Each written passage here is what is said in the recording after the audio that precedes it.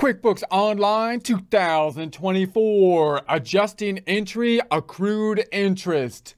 Get ready and some coffee because we're getting the business on target with QuickBooks Online 2024. First, a word from our sponsor. Yeah, actually, we're sponsoring ourselves on this one because apparently the merchandisers, they don't want to be seen with us. But that's okay, whatever.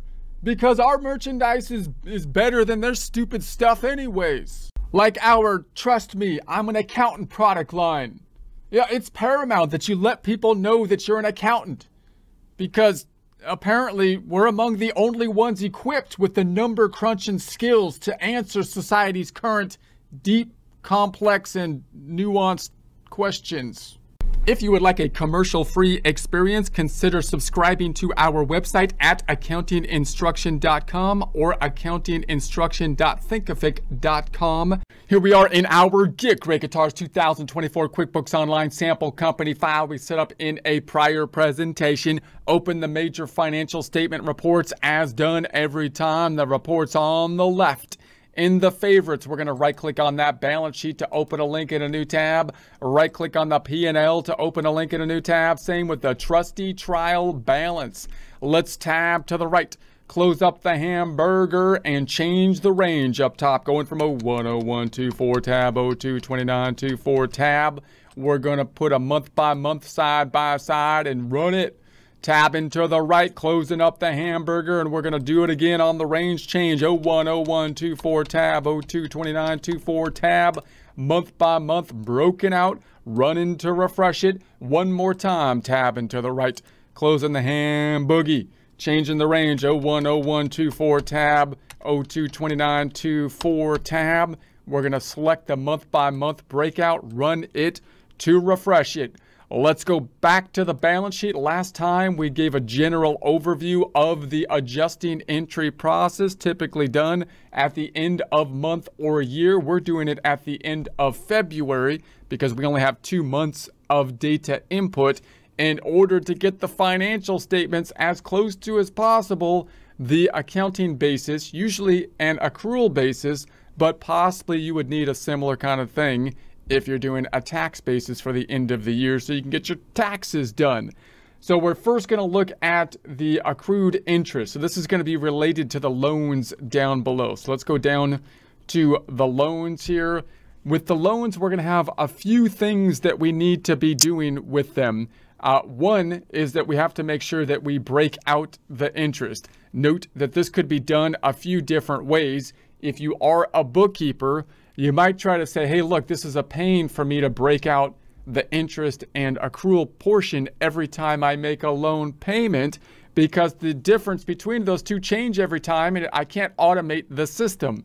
So one thing you might do is you might say, hey, look, I'm just going to record transactions that clear the bank feeds by just recording them as a reduction to the loan.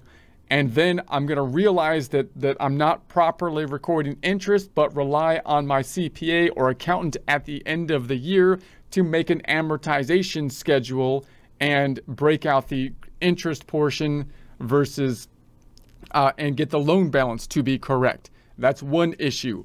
Another issue is that, or you might do it periodically based on the amortization schedule. We would make the amortization schedule and record the proper amount of interest and principal per loan payment. Another issue is breaking out the short-term and long-term portion of the loan, something necessary for external reporting if you're going to be providing the balance sheet, but not possibly necessary if you're doing it just for taxes and you're just looking at a Schedule C because it's just the income statement. So that would be a breakout between two balance sheet accounts. Another issue that could happen that we're going to look at here is that we have accrued interest that we need to be accounting for as well. So that's going to be the one that we're focused in on this time. So we're going to focus on this one particular loan. We're going to make an amortization schedule related to that loan and think about this accrued interest situation. So let's go into it. This was our amortization schedule for the large loan that we put together to break out the loan payments. I'm going to make another schedule over here. I'm just going to add to it, and I'm going to call this first one like loan 1 or loan 1, and I'll call this one just loan 2, loan 2. And I'm going to make a quick amortization schedule just so we get an idea. I'm holding control and scrolling in just so we get an idea of what's going on with the payments and then why this adjusting entry might be necessary in some cases. So I'm going to select the entire worksheet by selecting the triangle, right-clicking on the worksheet, format the cells. I like to lay down the foundation like laying down a bass beat on when I'm doing my raps or something, or I don't know what I'm talking about. I'm going to say none on that, and we'll say that we do want the decimals. So I'll keep that, and then I'm going to go down to the home font group, make it bordered, and then I'm going to put the information about the loan on the left. So I'm going to say the loan amount was $5,000. We're going to imagine it's just a 3-month loan, so it's only 3 months long, because we're going to try to maximize the amount of interest so it's relevant. And then I'm going to say the rate is really high because it's a short-term loan. Again, I'm trying to maximize the interest rate so we can see an adjusting entry that would be relevant. 0.35, 35%. I'm going to say home tab numbers, percentify that. Now note that that would be the rate on a yearly basis. So a rate on a monthly basis, this would be the rate per year. And that's often the rate that would be assumed if someone doesn't say year or month, but we're actually paying it on a monthly basis. So we could break it out to rate per month, which would be then equal to the 35 divided by the number of months in a year, 12. And then if I percentify that, home tab, numbers, percentify, adding a couple decimals, we get something like that. Notice there's a huge difference there. This is a big, rate, which people can try to make sound smaller if they break it down to a monthly rate. So we have to be mindful of that. And then I'm going to calculate the payment with our payment calculation. I say negative. I usually start it with a negative PMT. And then brackets, and we're going to pick up the rate. We could pick up the 35 divided by 12 or just this number, noting that this number is actually longer than this because it extends beyond 2 decimal places. So you don't want to type in 2.92% or 0.002. You want to use that cell. And then comma, the number of periods is 3 in months, not years. So those two things have to be matching. And then comma, the present value is the loan amount. So we're going to say, okay, so there's the amount of payments that we would be making on a monthly basis. We can say, okay, that would mean that the total payments that we would make over the life, I'm going to make this a little larger, of the loan would be, we're going to make 3 of those, this times 3. And that means that the total interest over the life of the loan would be equal to the total payments minus the loan value. So 294.46. Okay, let's break this out on a period by period basis now. So I'm gonna make C thinner, a skinny C, and then I'm gonna put the periods, and payments and interest, and then I usually do 2 cells here, the loan reduction, because it's going to be long, and instead of having it in 1 cell and wrapping it, I'm going to put it in 2 cells so it doesn't make a fat or long nosed one like a horse with a long nose. I'll just make it 2 cells. So loan balance. Hold on, sorry about that. Now I have got my soundboard. I hit the keys for the soundboard.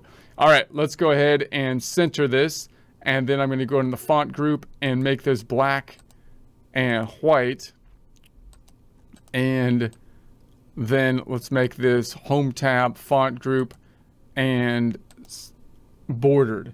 Okay, and then the periods, I'm going to imagine, let's make this a date format. So I'm going to select the whole column D, and I'm going to make this formatted to a short date so that I can say the first is going to be 02 15, 24, and then 02, 15, 20, 03, 03, 15, 24, and then 04, 15, 24, and we could probably copy that down to get the last one, 05, 15, 24. We're going to put it on the books. We're going to imagine we put the loan on the books on 2/15 of 5,000, and then we're going to make 3 payments. We'll imagine they are installment payments.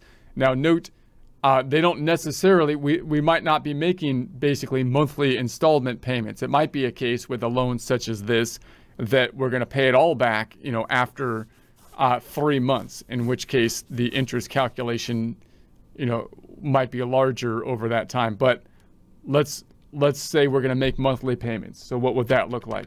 Well, the payment's going to be the same amount. It's going to be this. I'm going to select F4 on the keyboard, $ before the B and the 5, because that's outside of my table. So when I copy it down, I want it to move down. And then I can copy this down, and I'll get the same amount all the way down. And then the interest per month is going to be equal to this 5,000 times not the yearly rate. If I take that, I would have to divide it by 12, or I can just multiply by this monthly rate, noting and remembering that this is longer, extended beyond just 2 decimal places. So I'm going to say okay, and then the loan reduction is going to be this payment amount minus the interest, the rent, on the purchasing power, meaning that the loan balance is only going to go down by that, even though we paid that. Therefore, the loan balance is 5,000 minus the 1,618.99. This is the new loan balance. I would like to copy this down, but if I copy it down, this cell is going to move down. That's a problem. Therefore, anything that's outside the place I'm working on, I want to use an absolute reference. So over here in B4, I'm going to put an absolute reference, F4, $ before the B and the 4, enter. Then I'll select these, fill handle. I can just double click on it, boom, and copy it down. So there we have it. And so let's put some borders around it to home tab, font group, and some borders. So we're going to imagine that the interest was on the books at 5,000, and we haven't yet made a payment, right? And 15 days have passed. So we have actually used half of the interest, right? So if we break it down, we've actually consumed, in essence, half of the interest at this point in time, because 15 days have passed. I'm not going to pay until next month. So technically, I should be picking up the interest here that has actually been accrued, which I have not paid yet, which of course would be interest of this divided by 2. Now, in our example problem, this is a small, fairly small dollar amount, so it might not be significant. It might be what we call immaterial, and therefore you don't really possibly need an adjustment for it. But you can imagine a situation if it was a larger loan, that this 15 days of interest expense could be a significant dollar amount. And it's similar to like rent. Oftentimes people have a better idea of being able to visualize rent. If, for example, you have an office building and they gave you, and you were allowed to use the office building and then pay the rent at the end of the month or the end of the year, then even though you haven't yet paid the rent, cash hasn't happened, you still consumed the expense. You have to pay the rent because you've consumed it, you've incurred it. Therefore, you should be recording the expense. The expense in those cases is usually kind of good from a tax standpoint, because obviously expenses are deductions possibly, and you might get a deduction for that. So that's going to be our adjusting entry. I'm going to say, okay, we're not going to actually pay this interest until next period, but we should be recording 72.92 of interest. Now remember, this adjusting entry, this whole amortization schedule is something that as a bookkeeper, we might say, hey, I would like the tax preparer to deal with that. So from us, in an internal bookkeeping standpoint, we might use this amortization schedule to help us break out the interest and principal portion every time we make a loan payment, so that we tie out to the loan balance, in which case you'd still have to do possibly this adjusting entry if it was significant, right? Or again, we might, as the bookkeeper, say, hey, look, I'm just going to record each of these payments as a reduction of the loan balance, ignoring interest and this accrual for the 15-day situation. And you, tax preparer or accountant, at the end of the year can construct this amortization schedule and then break out the proper amount of interest according to the amortization schedule and do this added accrual adjustment if you think that 15 days is necessary. And by doing that, notice again, the bookkeeper can, or if you are the bookkeeper and the tax preparer, you still might do that because then you can automate your payments. I can automate these payments to happen automatically through the bank feeds, not having to break out a difference between the principal and interest. And at the end of the year, I'm still going to possibly have to create the amortization schedule if I have to do this entry anyways. So I might as well possibly do the whole thing, at the end of the year. That might be a little bit easier of a system, just to point that out. Okay, but right now we haven't had a payment happen yet. So we're just going to record the fact that that $72.92 is interest that we should be putting on the books as of now. So let's go back to the first tab, and we can do that with, if I hit the drop down, we typically want to do these with journal entries. Note that there's no forms for these adjusting entries because these adjusting entries are not part of the normal cycle. They are adjustments, and the fact that we'll be using journal entries will make it easier to see that these are adjusting entries. So we're going to make all the adjusting entries as of the end of the period. We're going to put a memo saying they're adjusting entries, and we're going to use generally journal entries. All of those things being somewhat unusual, making it easy to see where the adjusting entries are happening. So but we don't really, we might not do it with a journal entry. If we can use a register, it might make it easier since there's only 2 accounts affected. So let's look at the register situation. If I go to the transactions, and then the chart of accounts, you'll recall that there's a register not just for the checking account, but for every balance sheet account. So in here, we're gonna do an adjusting entry for basically 2 balance sheet. For 1 balance sheet account. Now, we notice we're looking at this loan right here. So you can imagine that we have a liability of the interest on the loan that has accrued.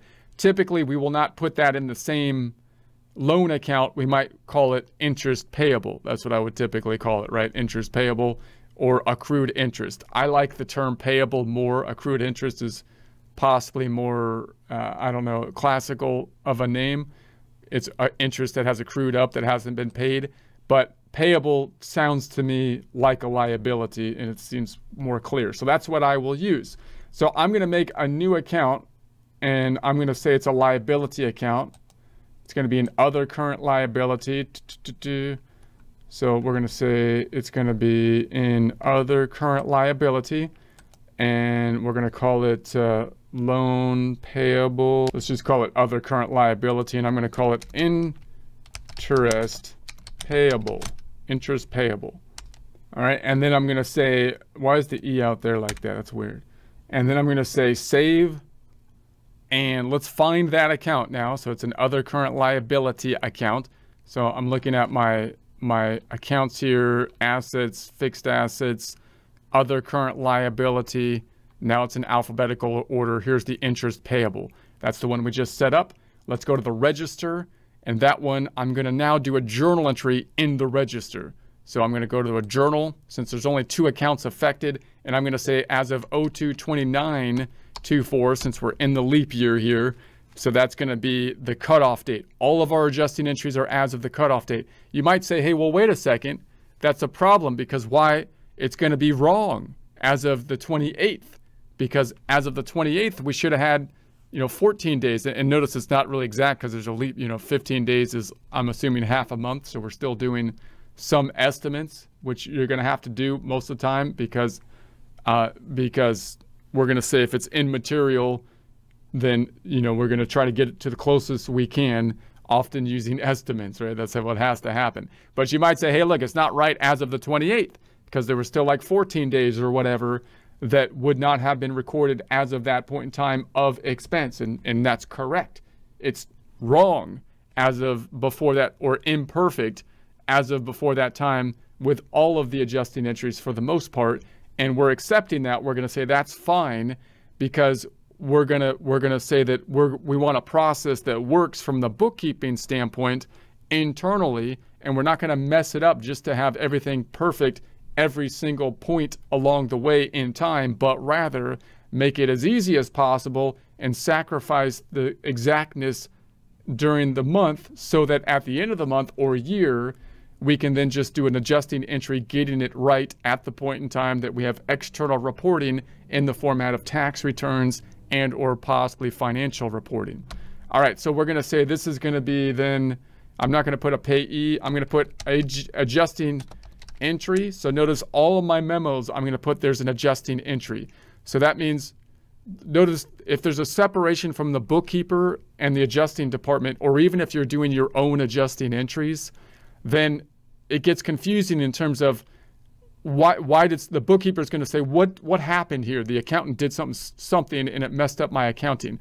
Well, we want to clearly identify that this was an adjusting entry. So if there are questions about it, we can ask the question. So we will identify that it is an adjusting entry by 1, putting a memo, 2, putting them all as of the end of the period, month or year, whatever we're working on, and 3, they're all going to be entered using journal entries, which is a form not often used in the normal accounting process.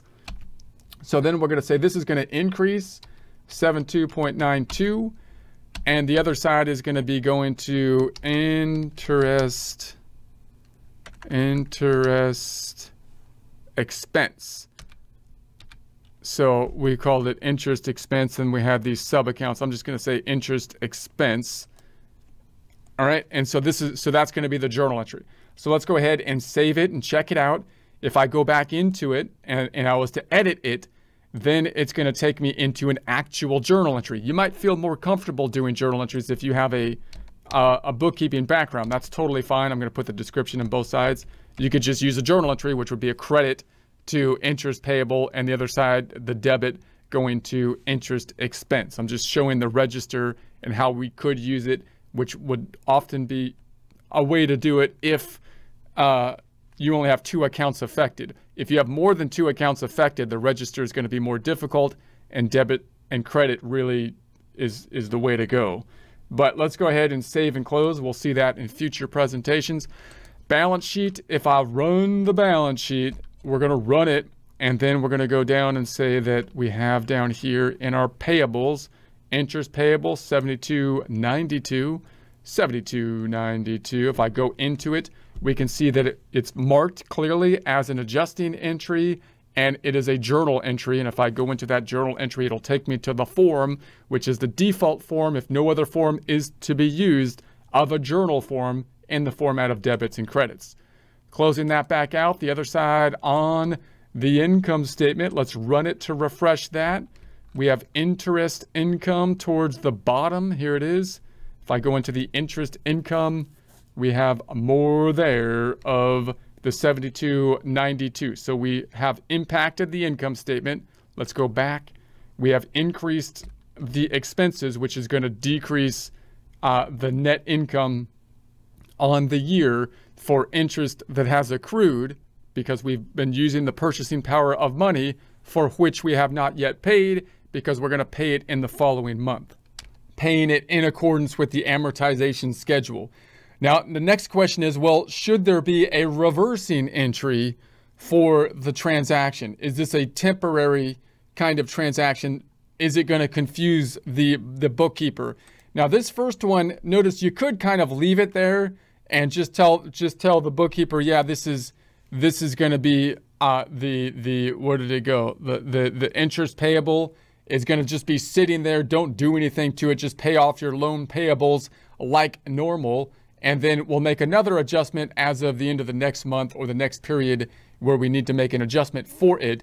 Or possibly you could simply reverse it, and then as of the first day of the following period, so that, again, you don't confuse the bookkeeper. So this is one I think can basically go either way. It's probably not going to be in the way of messing anyone up, because it's not actually impacting the loan balance if you break it out into its own separate account, but you might choose to reverse it just so you're back to the normal point. That's what we're going to do next time to see the reversing entries. Note that sometimes when we look at these reversing entries, we have to determine, is this a timing difference, or is it a temporary difference, or is it a permanent difference that we are recording? So we'll kind of go over why we might reverse it next time by looking at the journal entry that would happen at the next payment. In other words, next time the bookkeeper makes a payment here, if they have to take this $72.92 into account, that's going to make their journal entry, their payment, even more difficult if they're doing it according to this amortization schedule, if they're trying to reverse this payable account as they make the payment. And we don't want to make anything more difficult on the bookkeeper, so that's why we could say maybe we'll just reverse it and make it correct as of the cutoff date, and then change it. So we'll take a look at that next time. But now let's go back on over, and I want to open up my journal report. So if I go to the reports on the left, we can look up a journal report. And so this is often a report that you might use to present the adjusting entries that we've made. So notice this report gives a journal entry format for every type of transaction, every form type. So, but if I look at just the ones that happen at the end of the year, so if we go to a custom date as of 02/28/24 or 2/29/24, 02/29/24, because all of our entries were made as of the last day, then this will limit the amount of journal entries that we will have. We still had our paychecks at the end here, but here's our journal entry that was actually a journal entry form.